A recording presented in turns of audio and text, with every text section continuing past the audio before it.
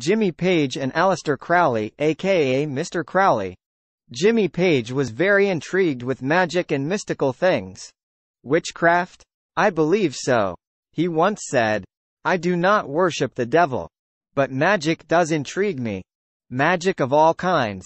I bought Crowley's house to go up and right in. The thing is, I just never get up that way. Friends live there now. And before you explode yelling, that's BS. Listen to this." All of your songs are quite spiritual, like Stairway to Heaven, which is the best song ever written. And I wondered if you could tell us about your involvement in the Golden Dawn. Oh, my involvement in the Golden Dawn is in so much as I was very interested actually in Eastern and Western mysticism, and I spent time reading and researching when I was younger.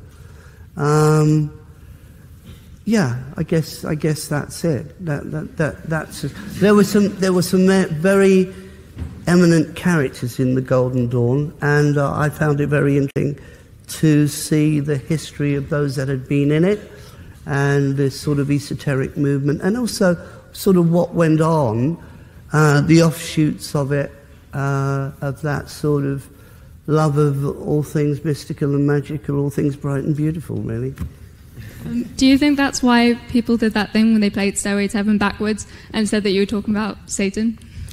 Yeah, well, you know, I'm going to go straight back to the Beatles here, because there was a time when somebody wrote a thesis about Paul McCartney being dead, and Paul is dead. And if you played back the records, I'm very serious here, it's crazy, but if you played back the records, there was something which said Paul is dead.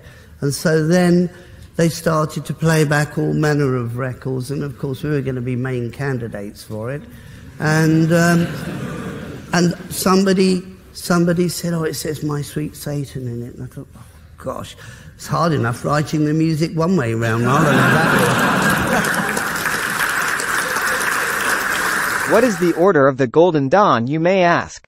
The Order of the Golden Dawn was founded in 1888 and lasted around 12 years before it was destroyed by personal conflicts.